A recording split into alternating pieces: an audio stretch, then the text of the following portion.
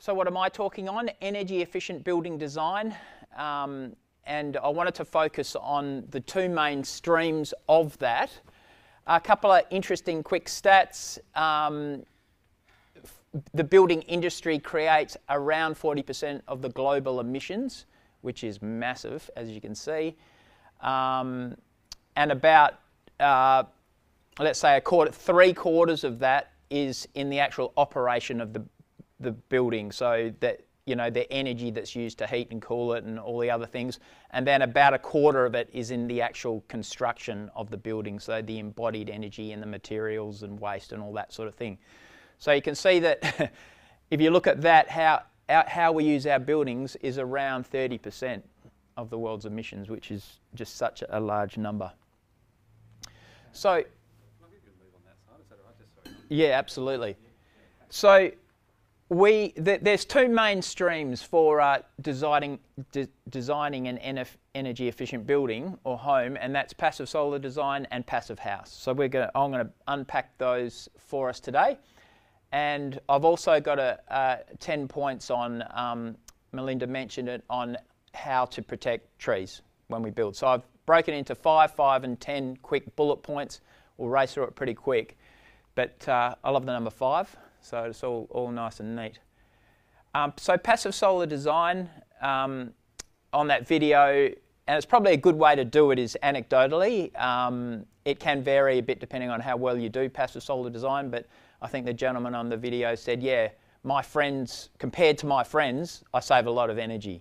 And I think, yes, you will save energy. It's hard to quantify it down to an actual number, so I haven't quite done that. It can be some to a lot for passive solar design. Passive house, however, is a system where everything is measurable and they actually put exact numbers on it. It is a German-based system that was originated in around 1990, and so it's an interesting way to look at it. So that's actually measurable.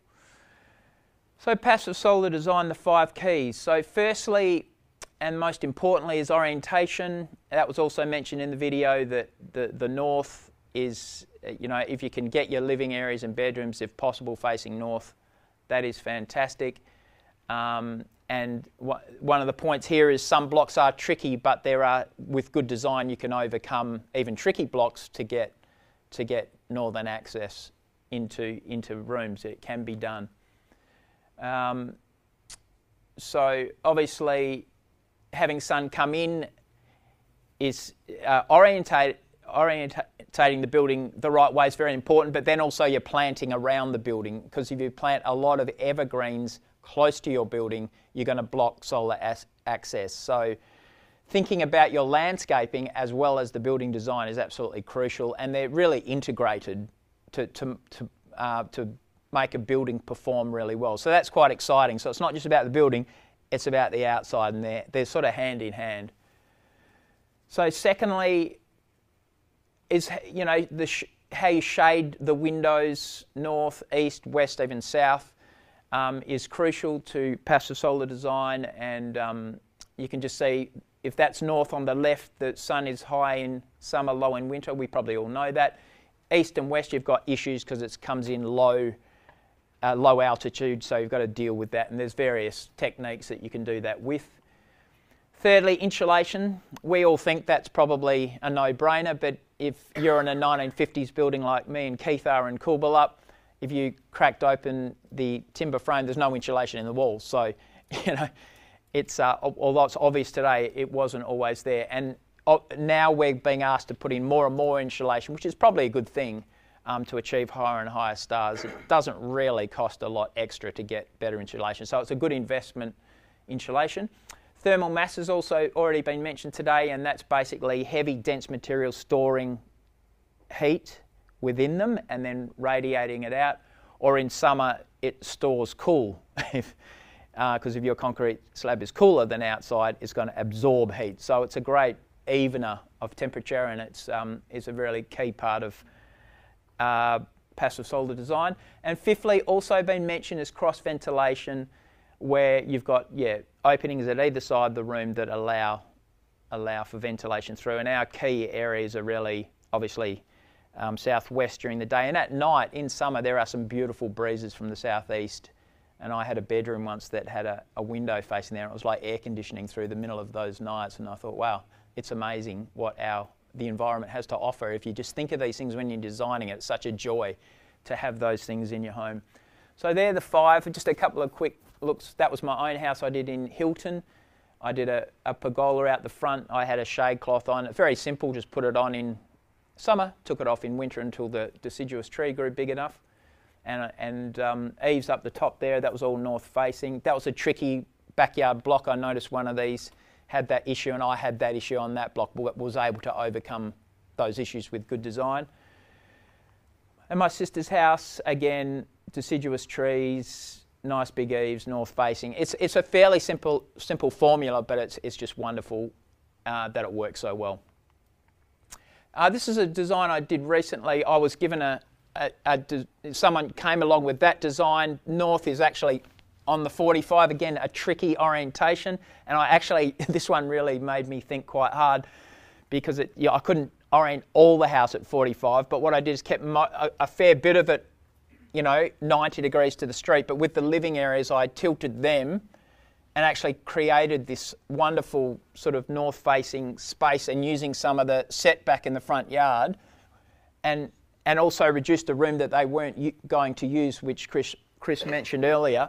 And suddenly from there, where there's no real outside beautiful green space, now they've got this, an alfresco within this lovely park-type front yard. So that was, and they're just ecstatic, this client, because it's really transformed what they even thought they could have. So that's a good example of going from one to the other. So passive house. There's a couple of stats there. It's probably a lot to get our head around, but the main thing is it gives a low amount of energy to keep the house comfortable, which comfort is defined as 20 to 25 degrees Celsius 90% of the time, and it says that it's going to be a very low amount of energy.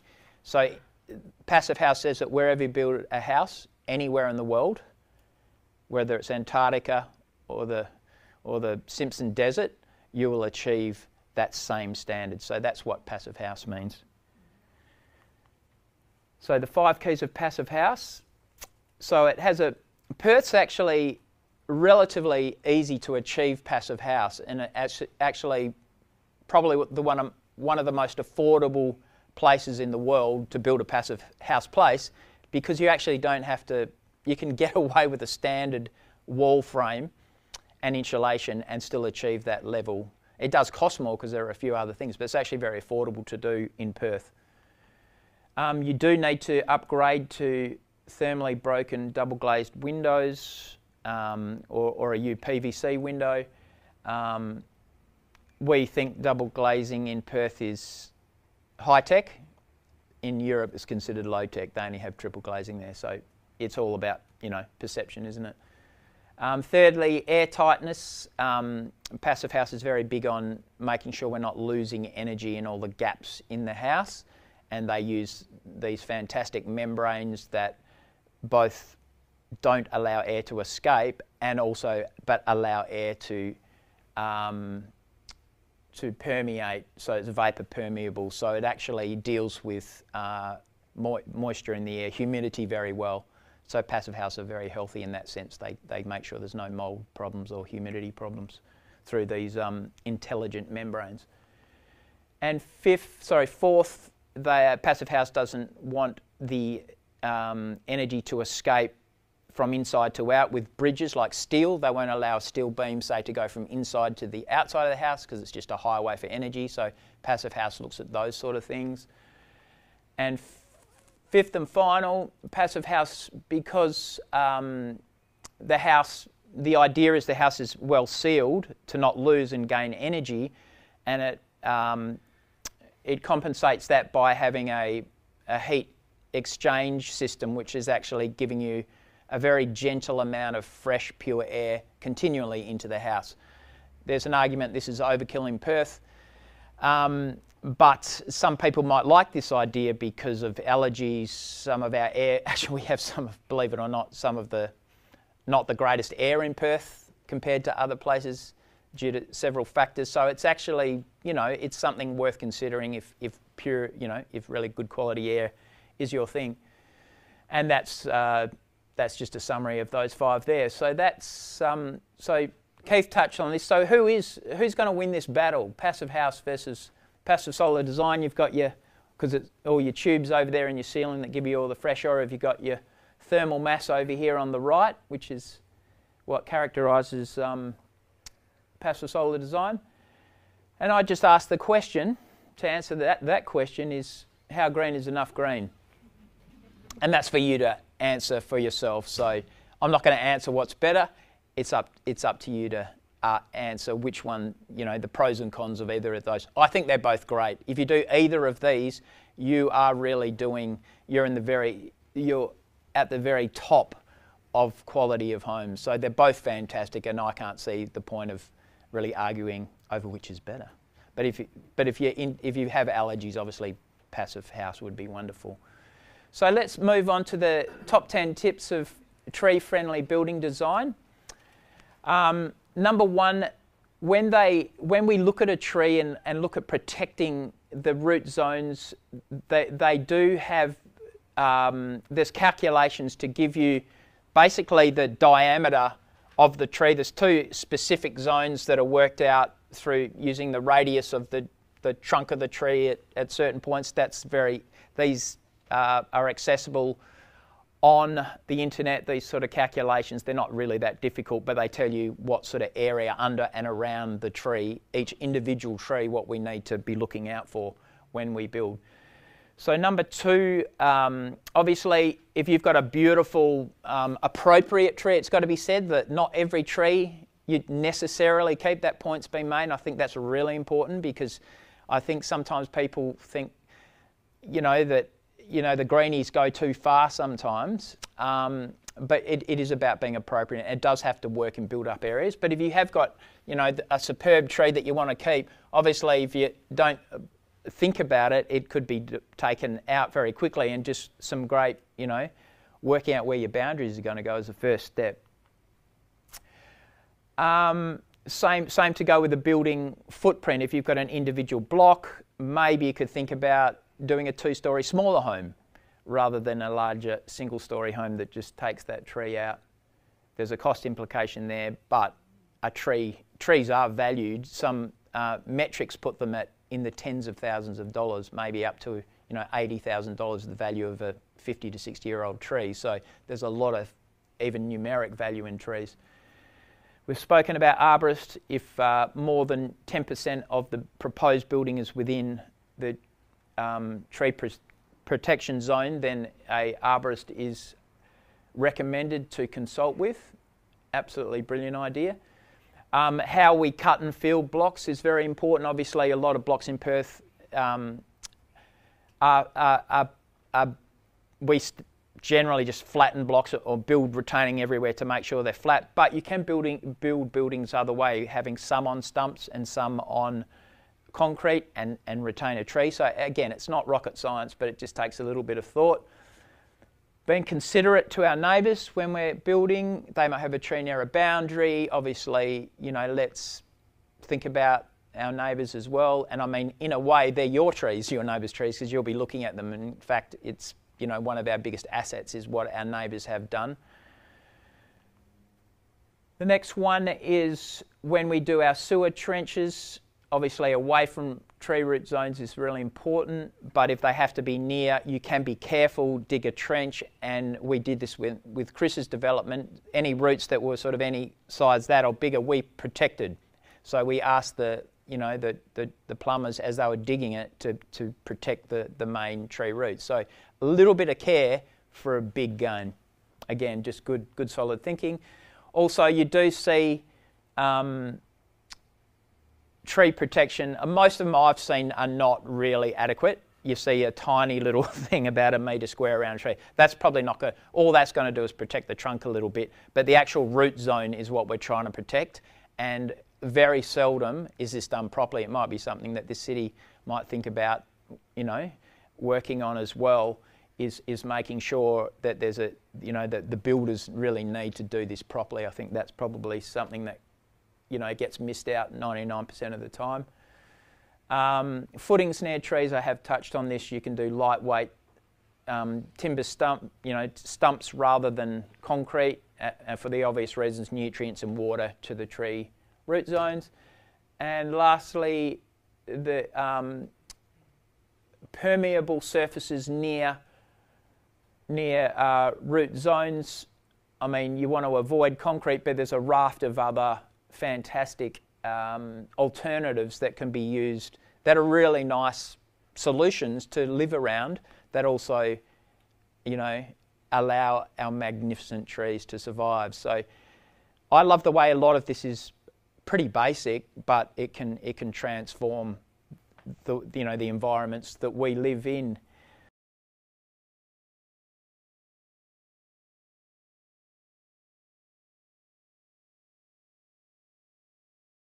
Wow, what an exciting time to be building, because there's so much that we can achieve and create through environmentally sustainable design, otherwise known as the ESD process.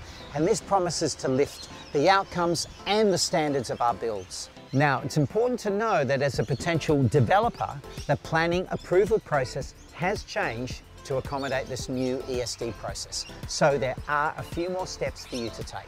You will need to provide a completed description of the ESD features of your build. You know, all those cool things that you do to make the building more efficient, sustainable, and comfortable to live in. The city has prepared a DIY template to assist you to identify these features in your build. Then you'll need to do an ESD performance report to show exactly how well those additions will work to keep your home naturally comfortable throughout the year. Now you can DIY this process using a rapid LCA assessment app, which is available through the City of Vincent website. Now, if that all seems a bit tricky, there are professionals in this space that can do a report for you and give you recommendations. Even though the city is not affiliated with any assessors, they do have a list of providers that you can draw from. And because they're experienced in this space, they can help you get over a range of really tricky issues like building on a tight budget or getting a good outcome off a small, crammed, or even an awkward block. It's important to stress that this isn't an overly arduous process and that the city planners are actually there to help usher in this new and exciting standard for development in the City of Vincent. Now you can make a booking to talk to one of the team and run through the steps, and they can highlight some of the sticking points and how to address them, all of which can make a huge difference to your planning approval experience and outcomes. Tell us a little bit about this space, what we have here. Yeah, so it's a 208 square metre lot. It's actually a tiny block. Yeah, carved off a larger block that's actually owned by the neighbour next door. We're planning a much bigger renovation. My client saw the block come up. They attended some of the talks that were happening at the City of Vincent, and that's how they found out about wanting to design a more eco-effective, more sustainable home. So we've got a 7-star rated home, relatively small footprint, 170 square metres, single car garage, and we've oriented the house in order to maximise the northern orientation towards the rear. And Sid, as an architect, these new policies from the City of Vincent, they're really making your job easier and giving you a better quality product, aren't they? Often when we approach energy efficiency and trying to build more sustainably, we think of it as a bit of an afterthought. And if you take that kind of approach, then you make bad design decisions that then make it harder to get a more sustainable outcome. And then it ends up costing more because you have to add stuff in order to make it comply. So it's great when councils like the City of Vincent are incorporating sustainable design as part of their planning and built form policy, and that way you can think about it from the very beginning. In our final video, we will explore how we can bring the LCA and the ESD process together to create some truly remarkable outcomes that will lift the value and even the marketability of your investment. It's exciting stuff. All the information you need on developing differently and creating your own inspired infill is on the City of Vincent website.